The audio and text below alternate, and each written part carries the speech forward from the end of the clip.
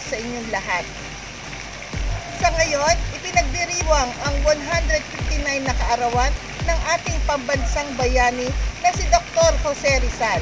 Bilang pag-alala sa dakilang anak ng Binyan na si Dr. Jose Rizal, nag-alay ng bulaklak sa lahat ng monumento sa lahat ng lugar dito sa Binyan, Laguna. Ito ay pinangunahan ni Ginoong BJ Tandinco Borja, head ng Binyan City Heritage Arts and Tourism Office, kasama ang sangkundiang panlunsod at mga kawani ng Binyan City. Kung ating matatandaan, ang original na estatwa ni Rizal ay nasa plaza. Ang estatwang ito ay na-restore sa dahilan sa pagkakatama rito ng kidlat noong 2015 sa plaza, at sa liwasang bayan nakatindig ang 102 taong monumento ni Rizal na hango ang disenyo sa Almartir de Bagumbayan ni Carlos Nicolay.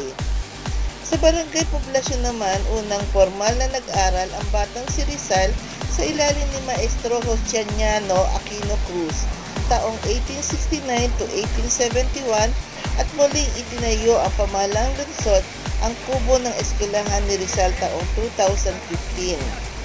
At sa lugar ng Barangay Tubigan ay doon nanirahan ang mga ninuno ni Rizal na si Domingo Lamco, na ating matatandaan na si Lamco ang nag-ayos ng patubigan sa lugar na iyon para sa mga pananim sa buong Binyan.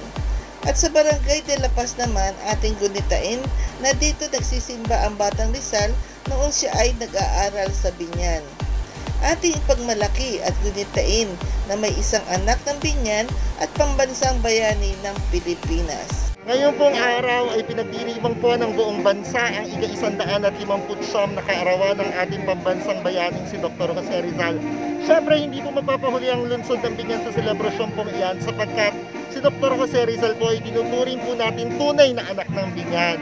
Si Dr. Jose Rizal po, ang kanyang mga magulang na si Teodora Alonso at Francisco Mercado ay pawang mga nagmula sa Binyan. Ang mga lolo po ni Jose Rizal ay lahat mga naging mayor ng Binyan, at ang kanyang ninunong si Domingo Lamco ay dito sa Binyan nagsimula. Kaya nga po napakalaki po ng pagpapahalaga ng lungsod ng Binyan sa lahat ng mga naging ambag at kontribusyon ni Dr. Jose Rizal. Noong siya po ay nagpunta dito sa Binyan upang mag-aral, tangan-tangan po niya ang maaral ng kanyang mga magulang at ang pagmamahal sa lungsod ng Binyan. Kaya po proud na proud po na sa lungsod ng Binyan, tinatawag natin si Dr. Jose Rizal bilang tunay na anak ng Binyan. Hatid ng News Stringer TV ang mga nagbabagang balita. News Stringer Report. Makata. The Call of the Station.